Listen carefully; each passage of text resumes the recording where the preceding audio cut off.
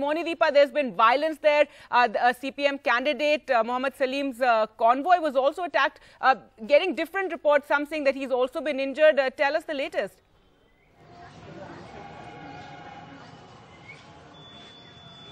No, I spoke to Mohammad Salim, who is the CPM candidate from this constituency where I am, Raigunj, and he said he had not been injured, but yes, his vehicle was attacked, his driver was injured, and a reporter traveling with him, and this is in the Islampur area of Raigunj constituency, they were injured, and Mohammad Salim was not. The election office in Kolkata apparently called him and sought clarification. Mr. Salim told them he is fine. But that's the good news. The bad news is in the neighboring constituency of Darjeeling, in the plains segment called Chopra, there's been widespread violence. Widespread in the sense voters said they didn't have an opportunity to vote. They were prevented from voting, casting their vote, apparently and allegedly by men belonging to the ruling party, and these voters, they went and blocked the national highway in protest. The national highway was blocked, the police came in, central forces,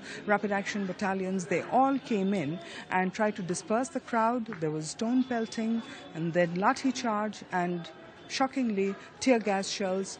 We are told firing in the air, and also a few bombs went off. So quite an ugly situation in Chopra for several hours this morning, but things are a little better right now. So is Mr. Salim. But I just want to tell you a happy story over here, and that is something I just cannot miss, and that is this is a booth that is manned only by women.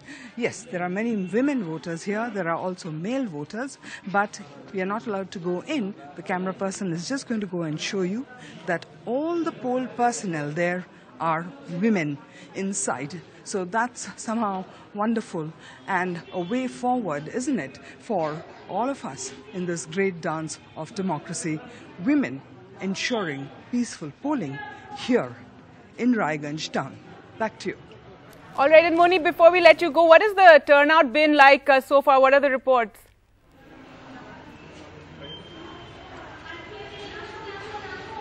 Well, the turnout has been good already in the morning, and that is all of them. In all the 3 seats that are polling, it's over 20%. I'm sorry, I cannot offhand tell you the exact figures, but they are looking good, and at the end of the day, I think it will be a huge turnout in Bengal as usual.